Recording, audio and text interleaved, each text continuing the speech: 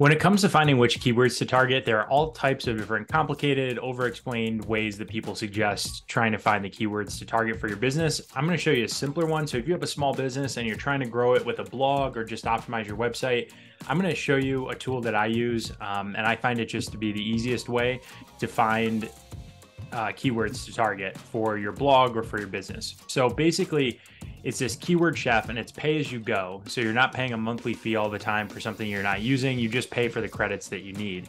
And basically you go in and you can just plug in like a discovery of which keywords you're interested in. So you just type in your topic. And then when you type in your topic, it's going to generate information for you. So you can see here, I'm just going to go to the small business section. It's going to generate a huge list of keywords for you. And then you can really easily filter this list. So the information it gives you is exactly what you need. So it's going to tell you, okay, small businesses, where to start. That has an average in the last month, a high 12-month average of monthly searches of 14,000. It's got a high of 18,001, or the average of 14,800, a high of 18,100, and a low of 14,800, right? So it's pretty consistent. And then what it tells you right here in the search is it tells you the number of websites that are like easy sites that are ranking on the first page, right? So ones that it thinks, you know, if you have a decent website and you build this in, you have a good chance of ranking on the first page for this keyword. So basically all you do is just sort it like this. And then it tells you, okay, there are 4 websites, there are 3 websites here, there are 2 websites for each of these that are websites that aren't that really strong of websites for those search results, which gives you a good indication that you can, you know, outrank those websites potentially. So you can see like here, can a small business use Office 365 Home, right?